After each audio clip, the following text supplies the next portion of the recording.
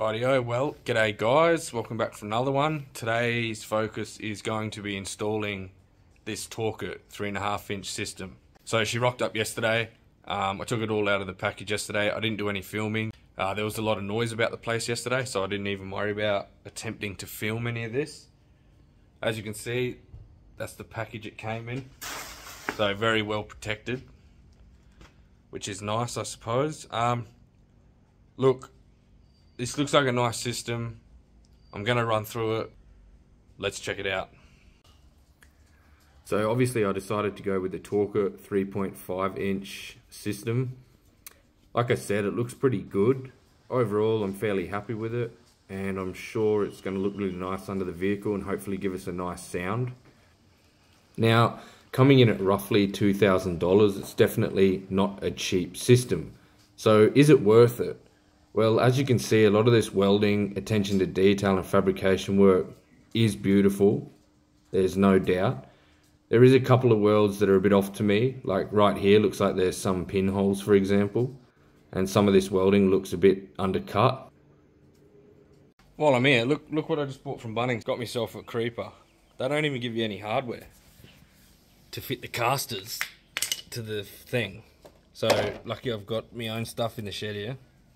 But yeah, it's a bit rough. Rightio, so first things first, take off these 4 nuts, holding this rear tailpipe section on. Right, so we keep heading along the pipe basically from the rear there, undoing mounts, nothing exciting. You get the picture.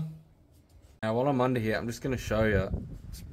Probably going to be hard to show you and hard for you guys to see, but as you'll know from a previous video, I replaced the standard diff lock actuator guard with this GSL one. See how it's bent here? You can't really see, but it's been slammed by a rock or something and been pushed in. This is why I do this. This is a good guard. It's a lot more solid than the standard one, but it's done its job, so this is good. I'll probably leave it. It's, you know, it's still there. It's still doing what it should be doing, but it's done its job. So it's definitely been hit by something hard. And you might remember, like I said on my previous Hiluxes, I had the standard guards in, hit some big rocks and stuff, and pushed the standard guard back in and totally smashed the diff lock actuator, and then it's a whole new diff carrier that's got to go in, like $3,000 job. So I see most rigs getting around with these standard guards. I don't know how people aren't damaging them, but I do it all the time. So definitely a required mod in my opinion anyway. So I can start undoing the first flange. I just got myself a breaker bar for a bit more leverage to crack these. Right, so I buggered up that flange you see right there. I've cracked the 2 bottom nuts, the top nut. I put a socket on it, and I thought I was on it properly, but I wasn't. I've rounded it. I can't get it undone, so I'm just gonna have to chuck the grinder on it. Bit rough, but it is what it is. My mistake. Yeah, so we'll lock that off, but that's alright. It's not really a big deal. It's easy enough to get to. We'll chop it off and get on with it.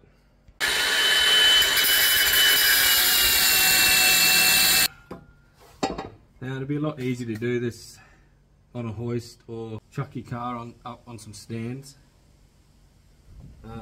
Be easier if this rig had a lift, but it still doesn't. But this is okay. I actually chopped the back end of this tailpipe off because it was just too hard to get out like this. As you know, this is the part that sits back here, the tailpipe piece.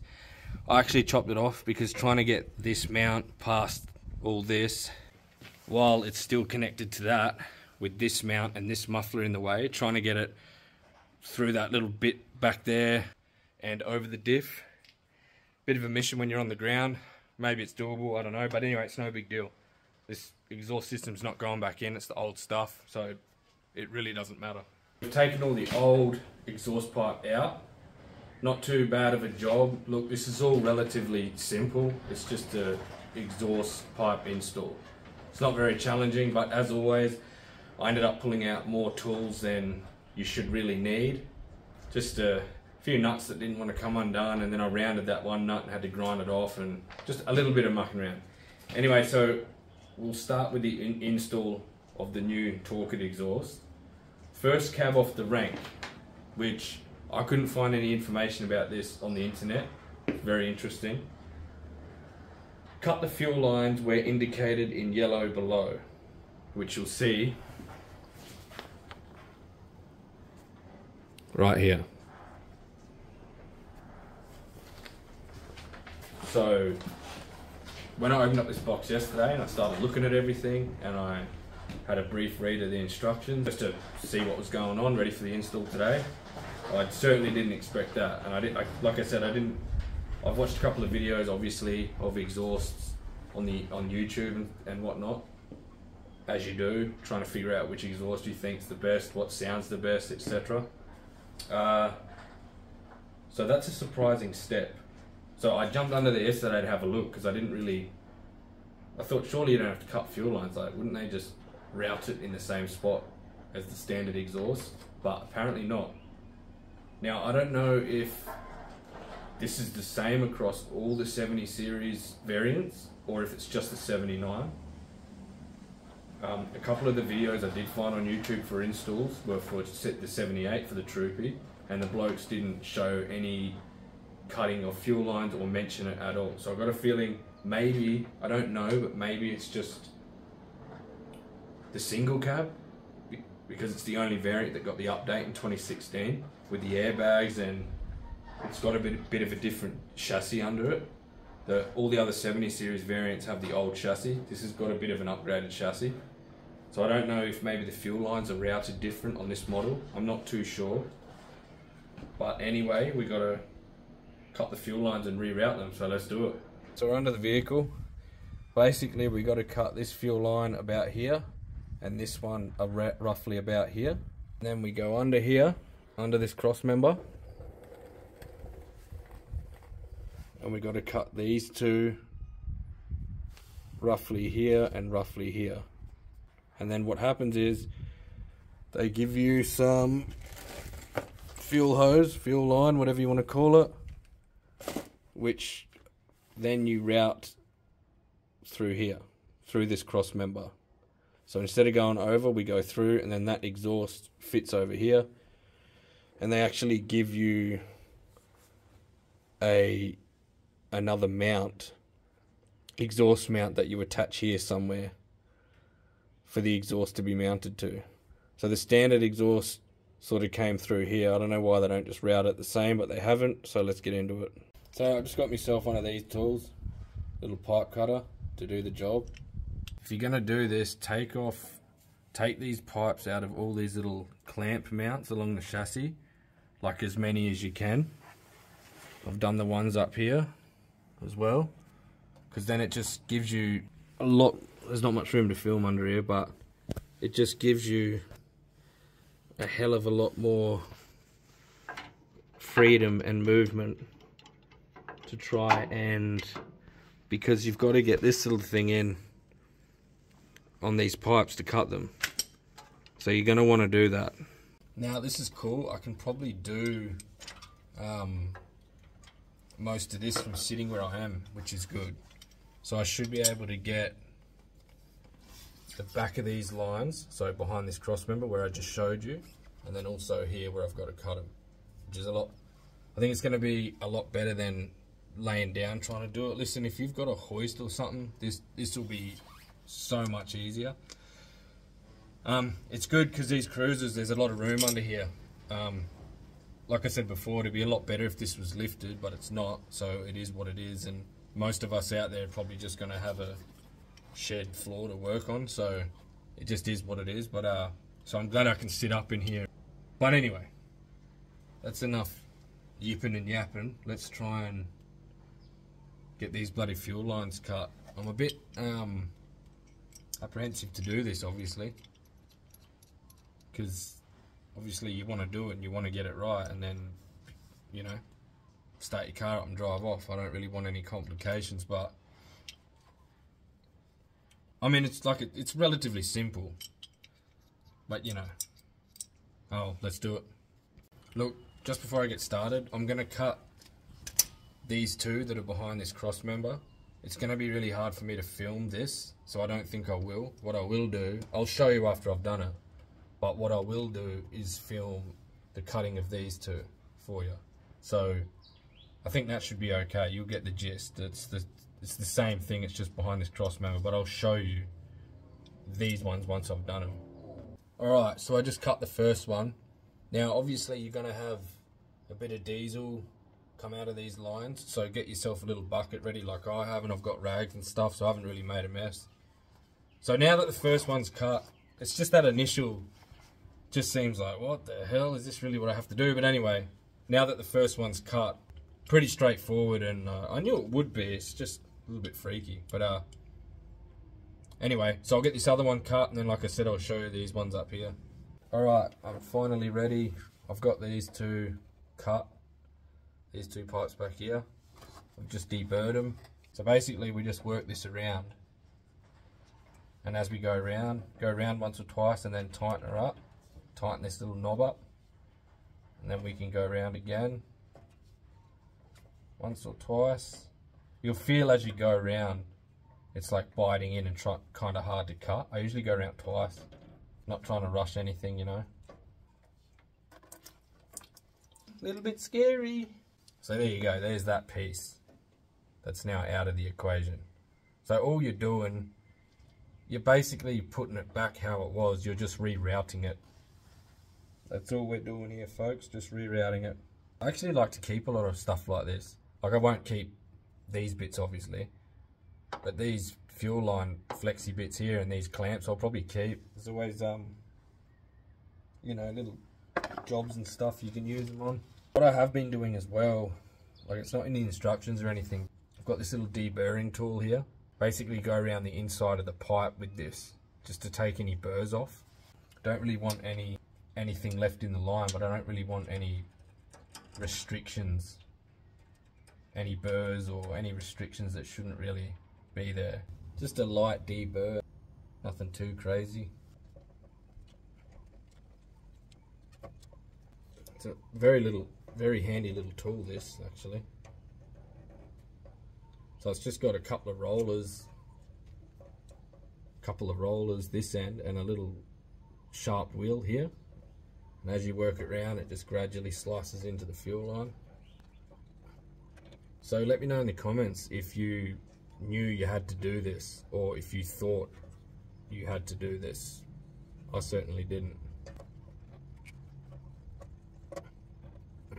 I actually had a bloke message me on Instagram the other day saying that I'm basically the guinea pig for him, because he's got one of these like brand new and wants to do a few mods, and so he's basically looking at what I'm doing and seeing like my opinions on things and what works, what doesn't, stuff like this. For example, a lot of people hanging out to see this 3.5 inch Torqit exhaust installed and what it takes to install it, and you know, if it doesn't make a glorious sound or not.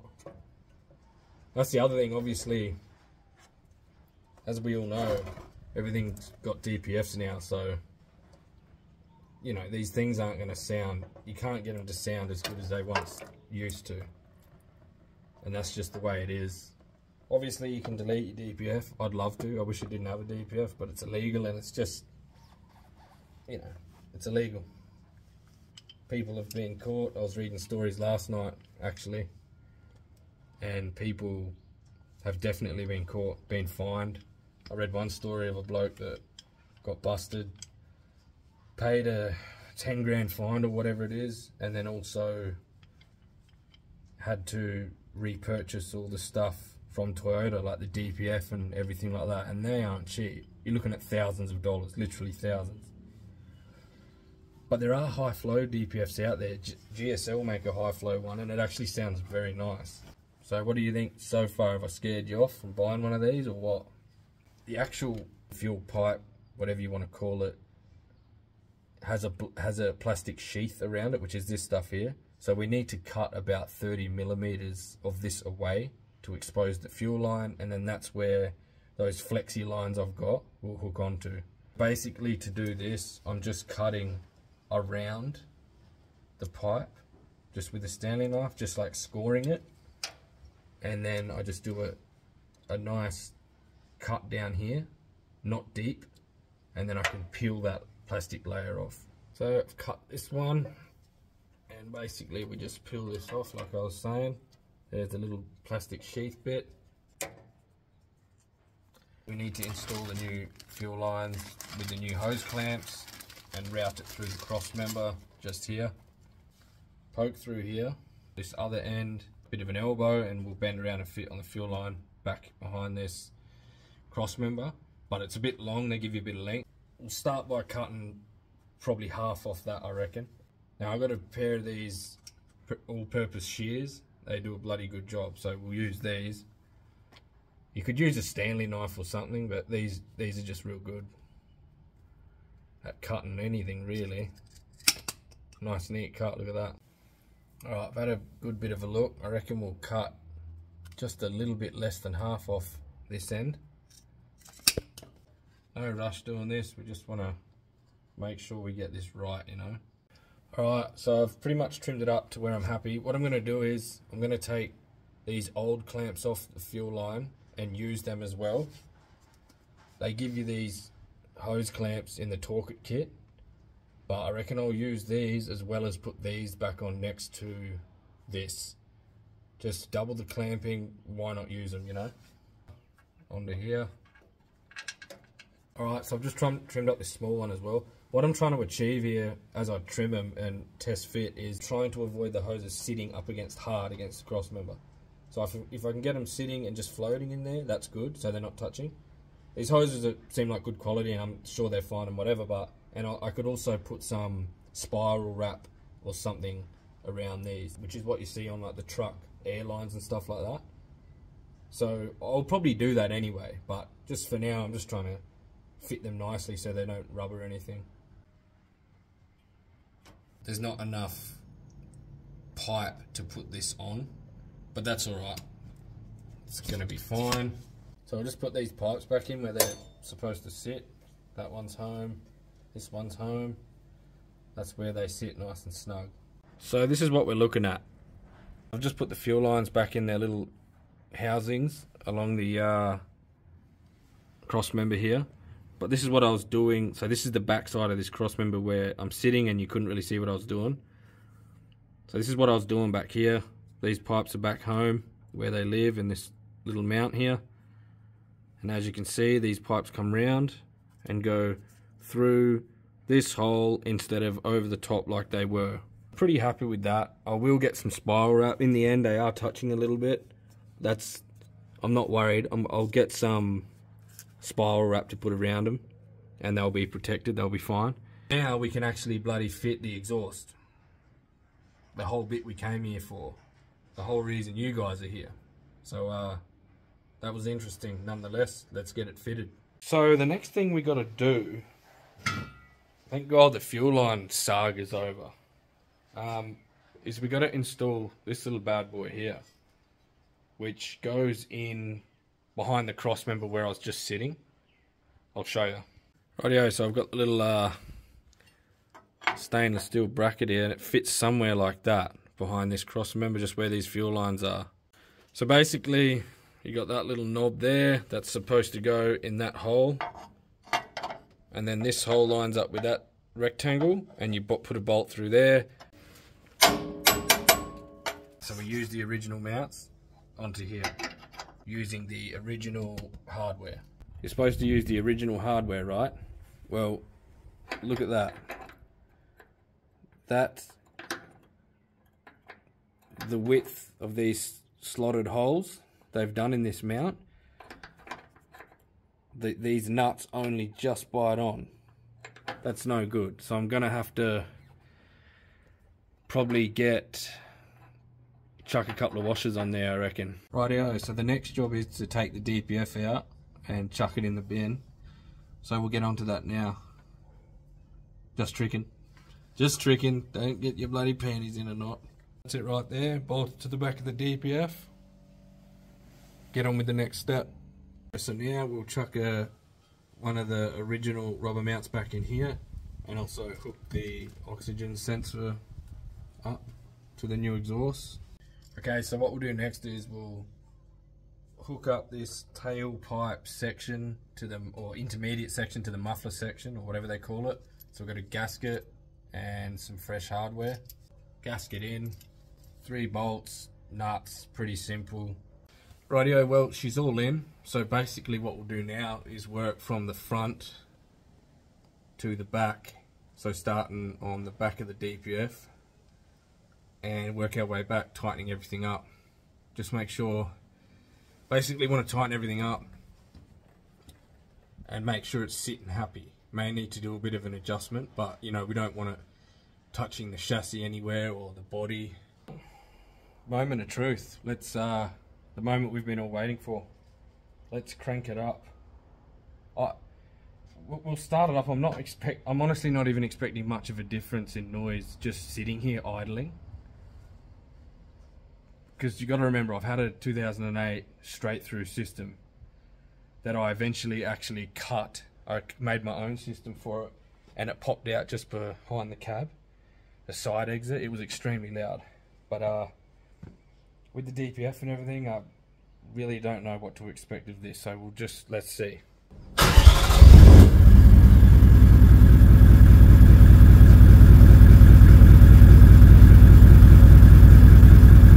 Wow, I don't know, I hope that's coming through the speaker, but that sounds sick.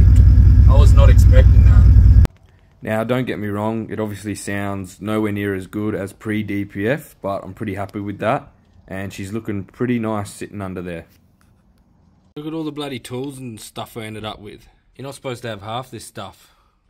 Anyway. Rightio guys, well I'm just out bush. Couple of days since fitting the exhaust. I just wanted to drive around with it for a bit before actually like putting the video out there. But she sounds bloody good at idle. It's a bit of a windy day. I want to try and get some drive-bys of the exhaust, like as much as I can.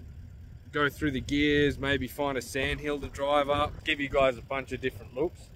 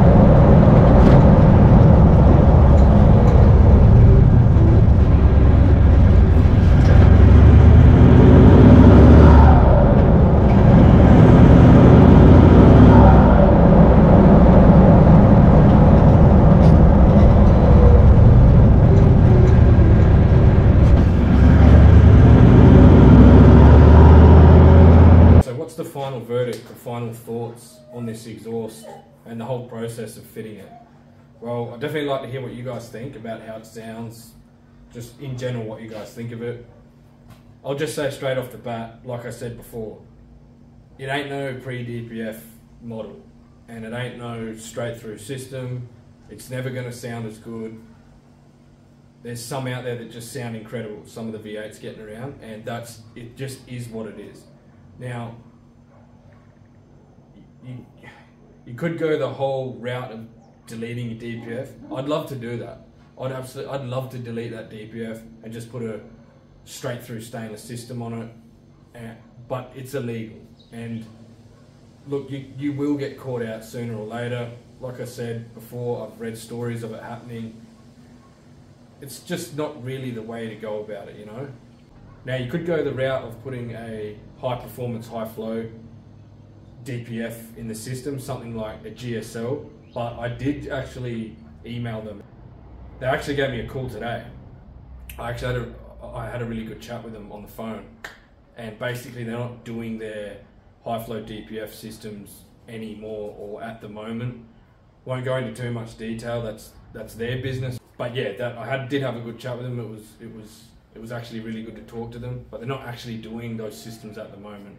So maybe somewhere down the track, that could be a possibility. I've even actually been looking into if there's any way to remove the DPF legally. And not just for the sound and performance and lower EGTs and all the benefits and probably better fuel economy. There's so many benefits, but also because of the risk of fire out bush. It has happened before. Now, my previous two Hiluxes obviously had DPFs. The first time I was out bush and I had a DPF burn, I was so scared. I literally thought I was about to burn my car down and be stranded out there and burn half the station. I didn't notice it driving. I actually pulled up, jumped out of the car, and I could smell it. You would swear there was a bushfire. It was the strongest smell, and I could see a bit of smoke. I freaked out, jumped out of the car, grabbed my fire extinguisher, opened the bonnet, and I was trying to look around. I was trying to find where the DPF even was, and it turned out there was actually no grass built up anywhere.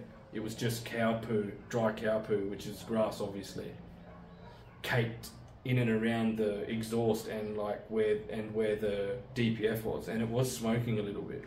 So I got in under there and got rid of it, and it was smoking hot under there, like boiling hot. It's really wild how hot the systems actually get.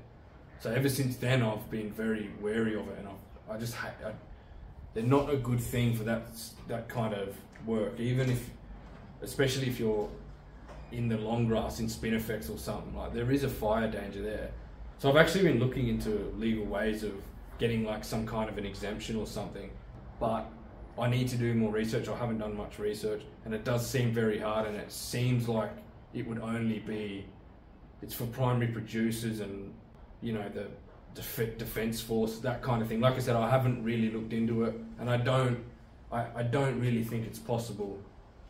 But anyway, this is just what it is now with these DPFs. But as far as, I think that it does sound good. It doesn't sound bad. It just is what it is, and that's just the way it is these days. But to be able to get an exhaust like that and fit it, I honestly think it sounds pretty good. And even in the recordings, I thought the recordings were going to be pretty crappy, and they're a lot better than I thought. Now, is it worth it? Is the Torqit 3.5-inch system worth it? Look, it's about $2,000. They've got a sale on right now, or maybe it's finished by the time this gets uploaded, 15% off. So I actually got a pretty decent deal. That's what made me actually bite the bullet and buy the exhaust right now. I wasn't going to do that, but because it was on sale, I figured that wasn't going to come around again. Look, there is systems. You can go on eBay right now and pick up a stainless system or a mild steel system for like $400. But the thing is, this is a beautiful system. It does look very nice, let's be honest. And it comes with a 10-year warranty. So when I'm looking at stuff, my vehicle gets worked hard and I'm going to be keeping it for a long, long time. That's the plan.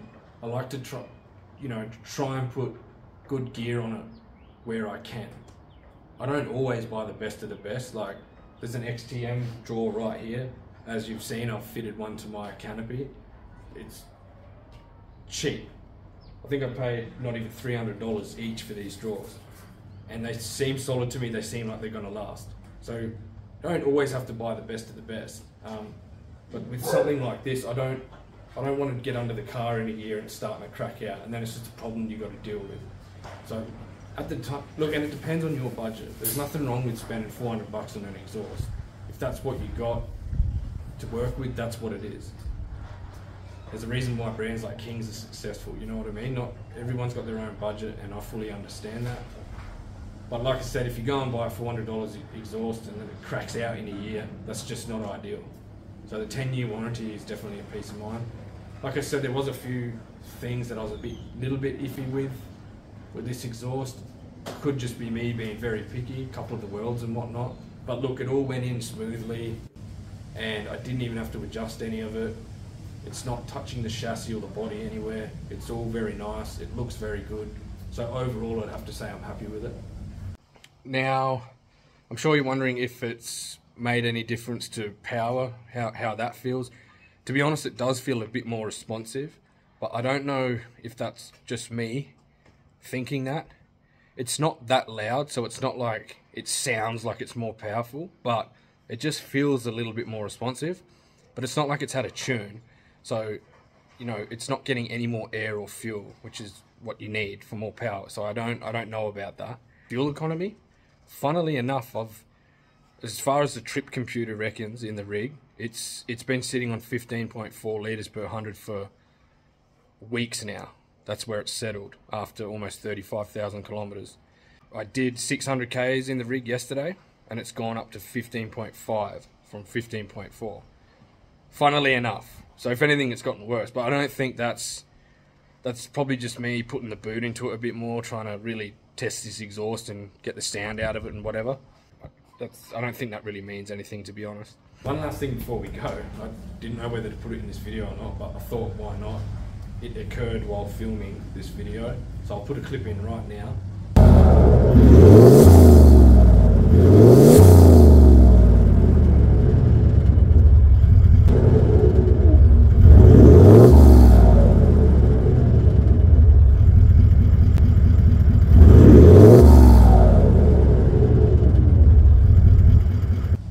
That sound right there is the clutch letting go.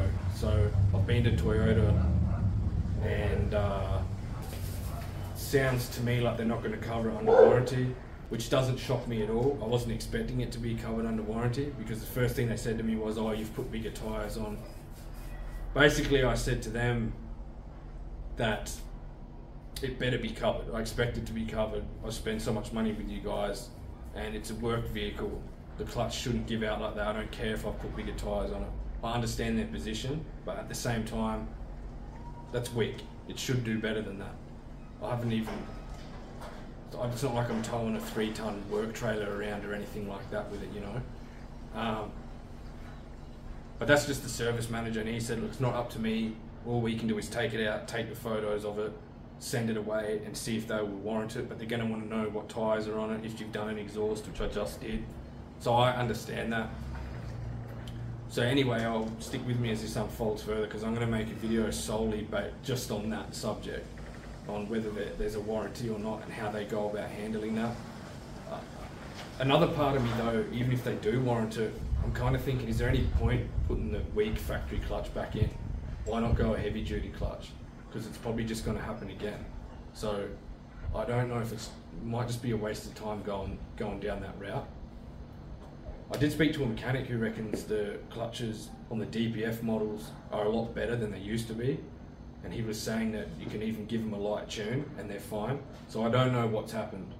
Always out bush doing a lot of bush work. I'm going to start camping, making videos, going full driving and stuff like that. So I need it now, and I need it to be reliable. I've got to head out bush soon, and it's going to take a few days to get this clutch sorted and fixed and whatever, but I've got to do trips in the meantime, so I hope I don't get stranded somewhere. I think it'll be okay. I've just got to go steady with it. So another thing, the warranties are always a funny thing, hey? I was talking to the mob at Toyota the other day, like the service manager and whatever, and he was telling me, like I was asking him if they still fit diesel secondary filters and whatnot, because they used to do it, and you can get a lot done through the dealers. They said we don't anymore, and you'll void your warranty. catch cans, filters. Now, I know that's not entirely true because you can't just void a warranty off a filter, you know, it's... And I mean, because, well, they talk about the fact that you can have problems with the fuel system being too restricted with 2 filters. You've got to get the micron rating right with the filter and whatnot. But it's just interesting. This is one of those things where, what do you do with your vehicle? How many people buy 4-wheel drive and keep it stock? Obviously, there's some do, people in cities, and maybe you go to the beach once a month or whatever. But it's a 4-wheel drive. If you're gonna buy a 4-wheel drive and use it for its intended purpose, 4-wheel driving, going out bush, hitting up a dirt road, whatever, you're gonna do stuff. You're gonna put a bull bar. You're gonna maybe give it a lift because the factory suspension's no good. It doesn't last long. Once you put weight, there's all these things that you're gonna do, and that's just the way it is. So the whole thing with the DPF, they're considered a serviceable item. So it's something that I think about and I worry about, like, when's this DPF gonna give up? And then I'm up for thousands of dollars just to replace epoxy DPF, which shouldn't even be in the system anyway, and I wish it wasn't there. The day that comes, I'm not going to want to replace that DPF. I'll just say that. Anyway, that'll do for this video. I hope you like it. Take it easy, have a good one, and we'll see you next time. Cheers.